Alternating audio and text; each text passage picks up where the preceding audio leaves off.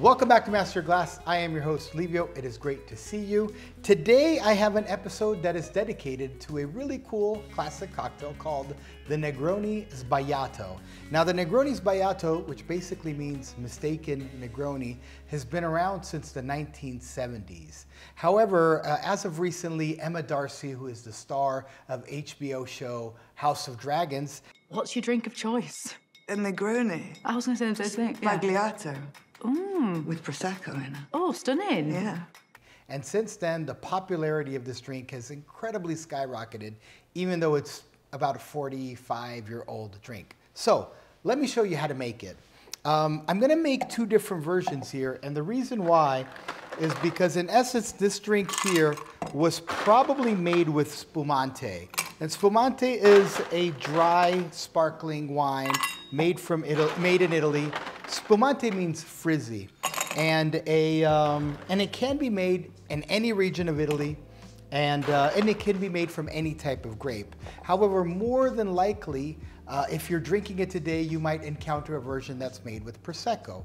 Now, Prosecco is a different wine. The bubbles go in there a little bit differently than in a Spumante. Prosecco can only come from two regions of Italy, and it has a guaranteed denomination for the wine itself. So the two are very different, but they're also kind of relatives. So I just want to try them both and see which one I feel is better, or if there is any difference.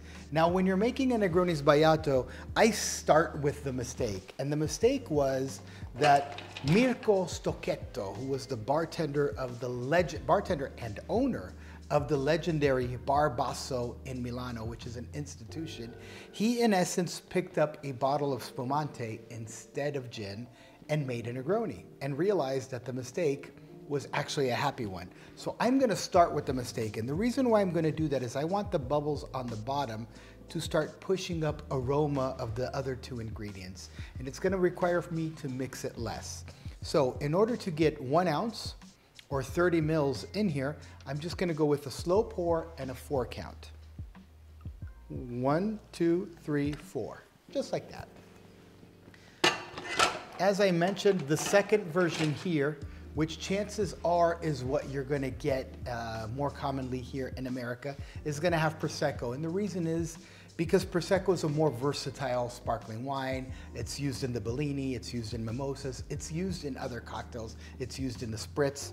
So here I'm gonna go ahead and do 1, 2, 3, 4 as well, okay? Now the bubbles already seem a little bit different. So I have 1 ounce or 30 mils of sparkling wine, and then to that I'm going to add 1 ounce or 30 mils of Campari from Milan, created in 1862. What is Campari? It's a bittersweet aperitivo, which means something you drink before a meal. It can also help as a digestivo, which means to stimulate your digestion, but I find that it's a little more effective before a meal. So this is going to be perfect right here. The Negroni Sbagliato, of course, is an offshoot of the Negroni, which is a highly boozy aperitivo cocktail. This one here is just a little bit more of a drier, lower in alcohol version to drink. Now, the glass that I have chosen here is a tiny version of the glass that they serve it at Bar Basso. If you go to Bar Basso, they have this custom-made, really tall stemmed glass with a really big mouth in it.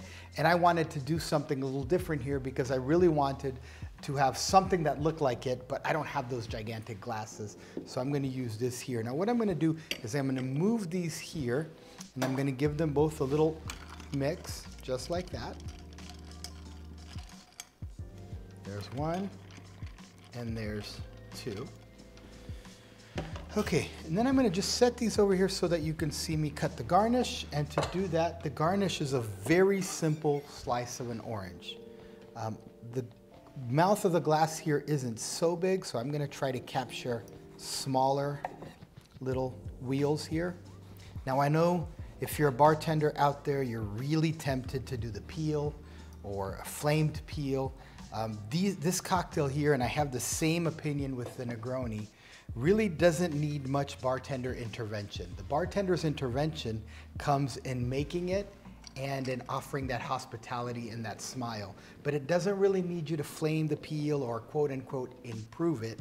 It's already a time-tested classic.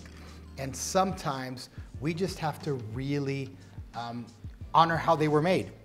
I'm excited to let you know that we have launched a spirits course on masteryourglass.com.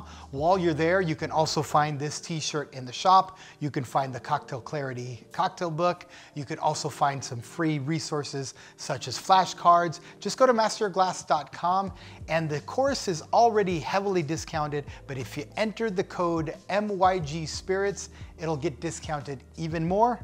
Let's get back to the video.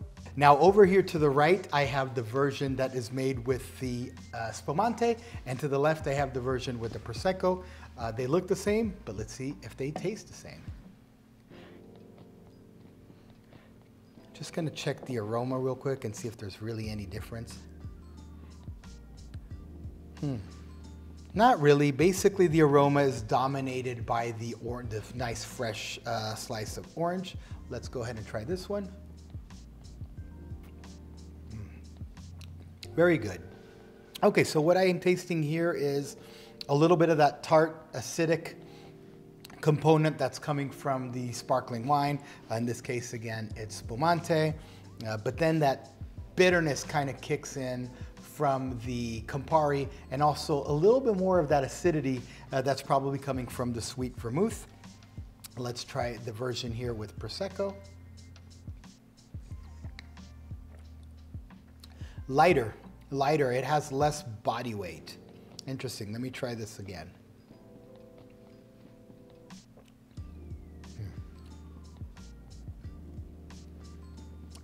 Yes, so this version here is more, I want to say, zippy, more acid, citrus forward. This version here is a little more buttery. Now the reality is I am going to have a really hard time finding somebody that's going to like this version and not like this version.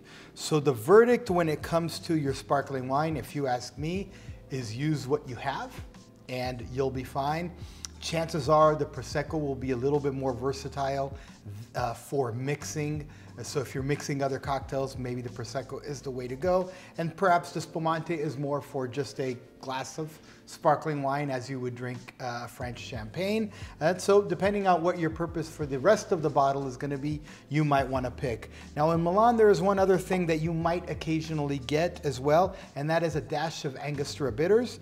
Let's try that here, and let's try that here. And I'm going to give this a sip as well to see if there's a version that I like better.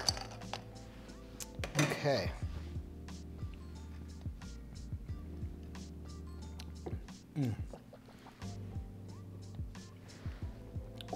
Okay, well, so I know it's a common thing, even in Italy, to add that Angostura in there. This is the great example of what I was talking about earlier, of when I don't feel like the bartender intervention in that case is important. So I would not put the bitters in there. I would drink it directly the way it was originally made. What I would do is I would maybe add a little bit of little snacks in what is Italy is called the Aperitivo. And the Aperitivo isn't just the drink you're drinking, it's the drink with the small bites. And it's basically the ritual where you socialize, you have these small bites, you drink something bitter that's gonna stimulate your appetite, your mouth is gonna water, just like mine is right now. And by the way, I do have another episode that talks about the Negroni Sbagliato. So you heard it right here. I was talking about it before it was cool. And that is a video about 14 different variations to the Negroni cocktail. We will leave the link in the description so that you can check that one out as well. If you did like this episode of Master Your Glass, please do give it a like. If you really liked it, why don't you share it?